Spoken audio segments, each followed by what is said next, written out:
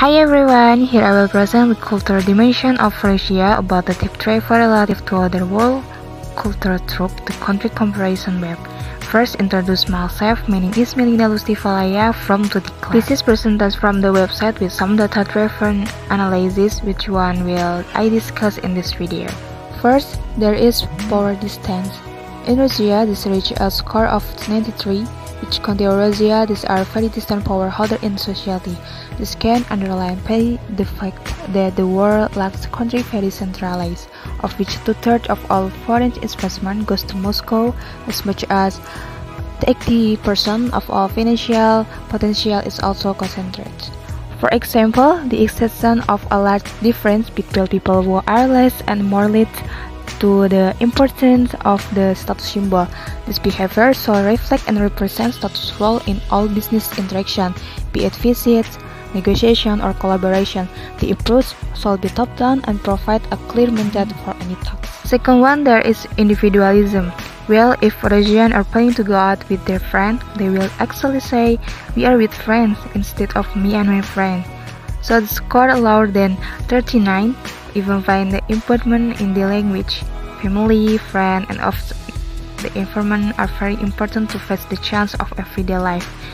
They must be personally authentic and trustworthy before one can focus on the task and establish a careful and implicit communication style to the respond or information not clear. An example may be that because of the oppressive nature of the former Soviet Union, Russians find it difficult to act mistake in public and sometimes even in private. In addition, because of its historical collectivist culture, public praise of individual is viewed with suspicion. Next, there is masculinity. In Russia, itself the relatively low score of 36 may relate to a preference for status symbols, but this in Russia is associated with a high power distance. At first glance, one can see that Russians at work and when they meet foreigners somewhat underestimate their achievement, contribution, or personal capacities. Dominant behavior may be acceptable when it comes from the boss, but is not appreciated among peers. For example, like Russians are humble when it comes to their own personal achievement, while dominant behavior is only acceptable if it comes from people in high position. Then there is uncertainty of a dance. The score is 95.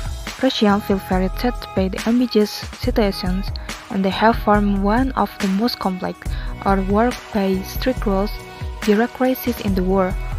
For example, when negotiations are starting and the focus is on relationship building, or it is very detailed and well prepared. Russians prefer to have context and background information. As long as Russians interact with strangers, they seem very formal and distant. At the same time, formality is used as a sign of respect. Next, there is long-term orientation.